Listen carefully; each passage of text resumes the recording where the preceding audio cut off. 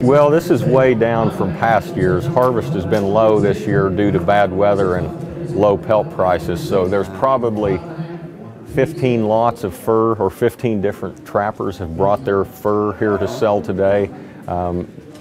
And this is the only auction they've held this year. In a good year, they would have 3 auctions, which would have 60 lots of fur each, and typically each lot might have several times more fur than what there is here today. So harvest is way down this year. Why is harvest down so much this year? Is it prices or weather, or both? Yeah, it's a combination of the two. Prices are down, or at least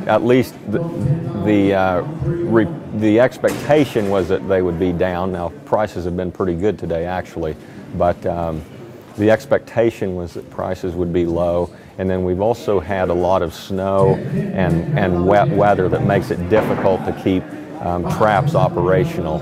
So it takes a lot more work for the trapper to be able to put up numbers of fur. Plus animals like raccoons, which are really the staple of our fur trade here, go fairly dormant. They den up when it gets excessively cold.